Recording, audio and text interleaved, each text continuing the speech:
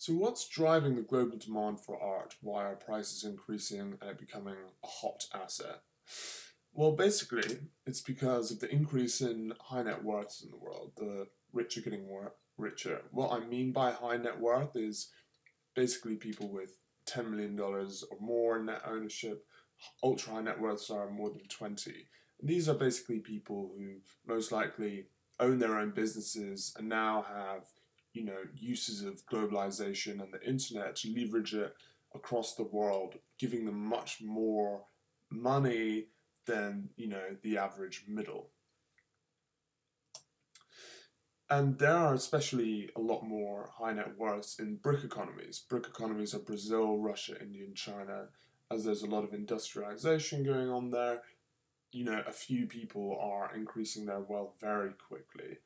And ultra high net worths and high net worths are the people who have the money to spend on those really, really expensive pieces of art. And they are the source of drive and demand.